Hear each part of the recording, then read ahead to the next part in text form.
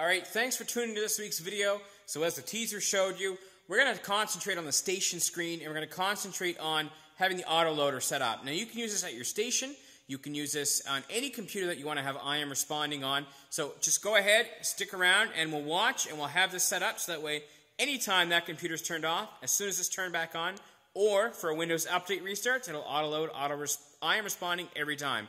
Stay tuned, and thanks for watching.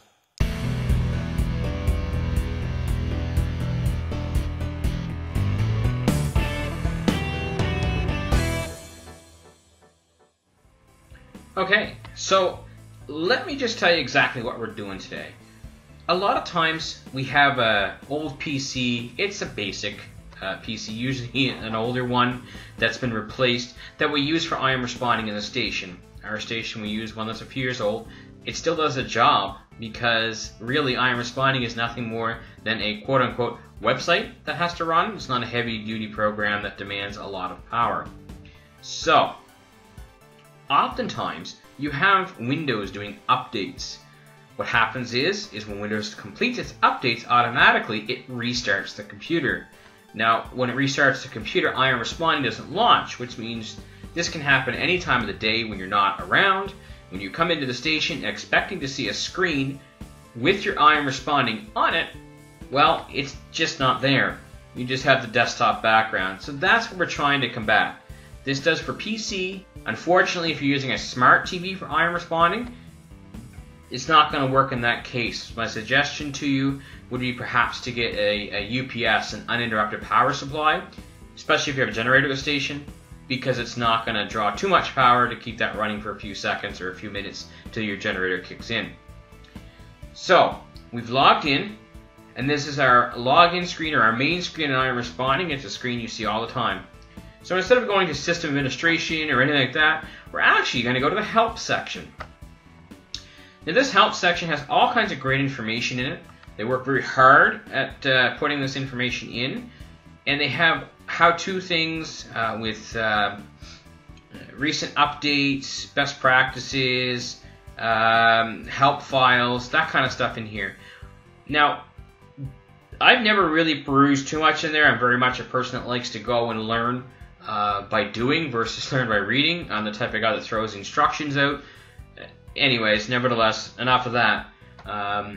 So I got a phone call one day from a friend of mine that says, have you actually gone down and looked at the very bottom of the help menu?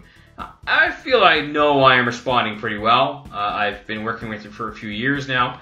But he gets me to turn it on, and if you scroll way to the bottom, way to the bottom, there's this section that says IAR Auto Login Application. This downloads a tool to set up auto login. That's what you want to do. It's going to bring you to this screen.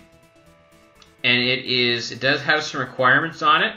So you kind of got to make sure that you've got that available on your computer. Generally, most computers have that. And again, in order to install this, you may have to have admin or the ability to install programs on your computer. Some departments may have some network or some policies in place where their users are not able to install this. Most times with an IAM responding computer, it's not a user-based computer. It's kind of just shoved up in the corner. You may have to work with your IT guys. So just simply click the install button. What's going to happen is it's going to download your file right here, and just click setup.exe to launch the setup file, the executable, and you'll have to hit install.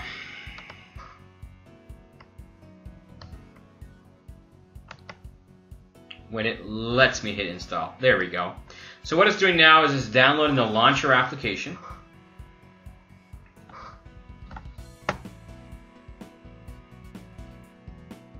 And it's going to bring you to a login screen.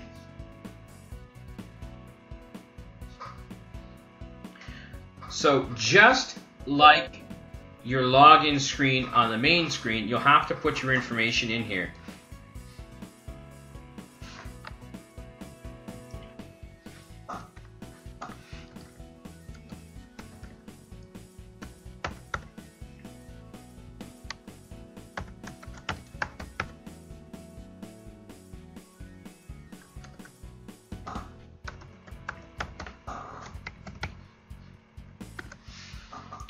and make sure you choose what default browser you're going to be using. Myself, I prefer using Google Chrome, and the only reason I prefer to use Google Chrome for IM responding is because Google Maps is embedded in IM responding, and of course if you use the same product, it's no different than if you have an iPad, or it's better to have an iPhone versus an Android phone. They kind of just mesh together better. So pick your default browser that you want to use. Again, I prefer Chrome. So make sure you check this. So on, auto launch IM responding when Windows starts is on. Click launch application, and it will actually do a test launch.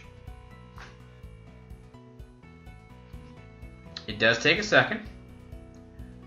The reasoning behind that is when you have IM responding loading on startup, it wants to allow Windows to fully start before it actually opens up Chrome. You want your startup sequence completed. So let's go ahead, and I want to show you how it looks when you actually hit restart on the computer screen at the station. It's really just that simple. Alright, so let's go ahead and hit restart on this computer and watch things happen. Just like any Windows update or power outage, if you've got to turn the computer back on, the simpler, the better for any firefighter that has to go and turn this back on. If it's an auto script, it's even better for the members of the station. So now anytime you have a Windows update and your computer restarts, there we go, with a little bit of lighting, it'll launch your computer.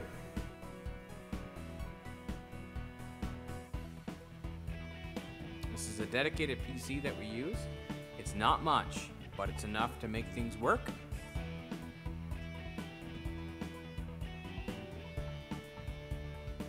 It does take a second. However, I am responding. The launcher application just wants to ensure that the startup sequence is complete. And bam, there you go.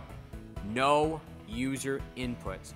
Automatically launches I am responding. No user inputs at all. So I hope this helps, and I hope that you guys take something from this. Don't forget to like and subscribe and share this video with your friends, your department members, or your system administrator.